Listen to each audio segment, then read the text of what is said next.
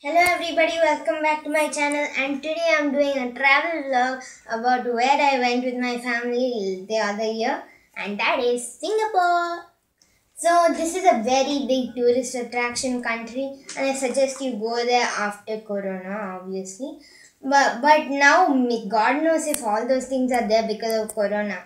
And even if you go there after Corona is gone, God knows there might be somebody who with a new virus. So, but I'll tell you about it anyways. So first, when I arrived to Singapore, I came to a hotel called Royal Plaza on Scots. There are lots of hotels everywhere, and the first thing you should do is probably get a map about the whole place, as I have done. So you can see all the hotels and the legends are down, and you can see the whole of Singapore. And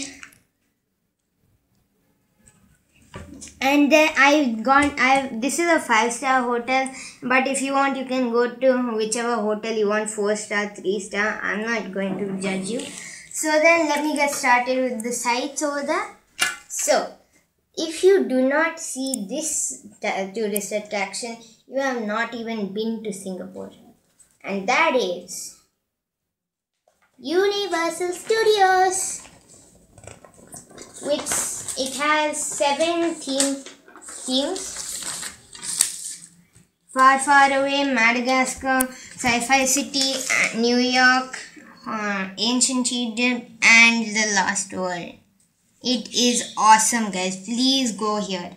So, this is for the parents, and if you want to take your 6-year-old child to the roller coasters and the attractions, you can go to Far Far Away section over here, and that's and Madagascar. They've got a lot of junior rides, but if you are just an adult or you're a 10-year-old kid or above, you can go to everything else. Everything else is awesome.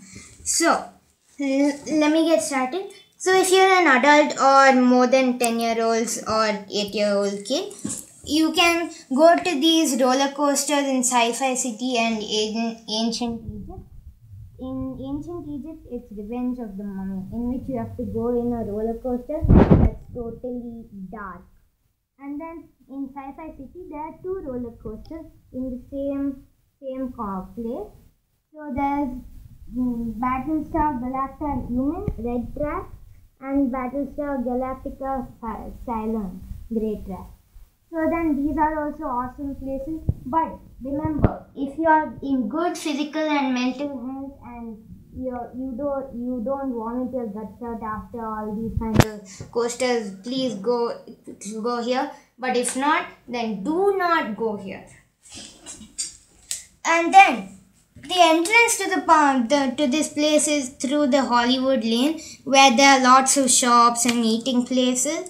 And don't worry about the restaurant, because they're here only somewhere everywhere in every Madagascar, Far Far Away, New York, Sci-Fi City. So don't worry.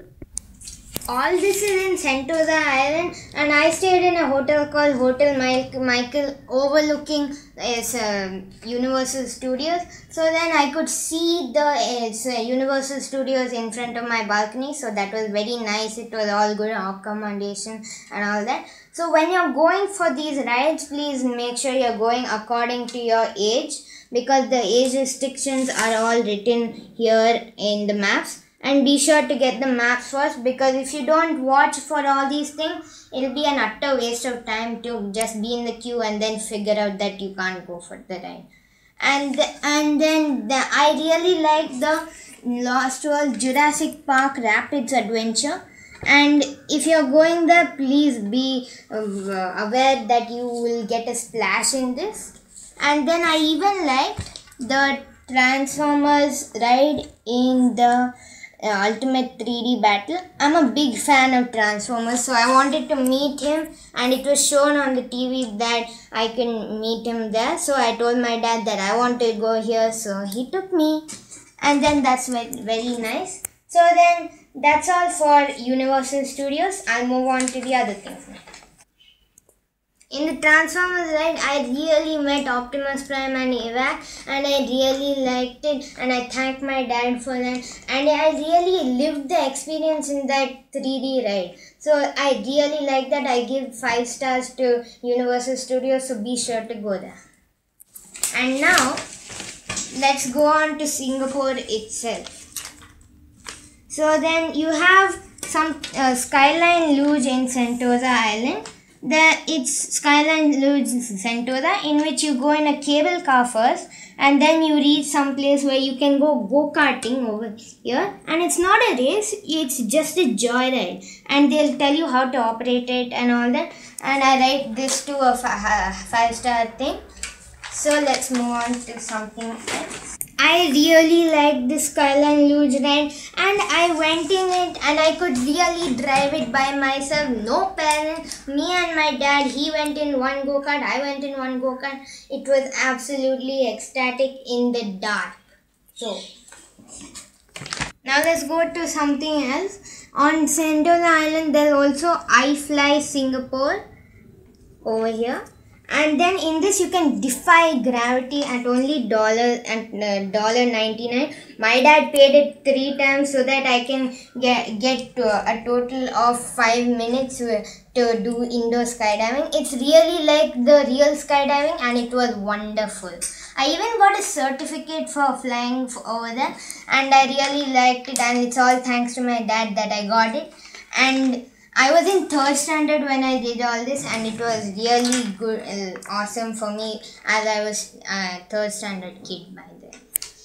They give you a class before you go inside the skydiving room, and you really have to pay attention to this class, and it's for half an hour or 1 hour. I paid attention, and that's how my life was saved in the real thing. There's air blowing from up, and you feel like somebody dropped you off from the helicopter. And my diving coach had to hold me so that I don't fly off.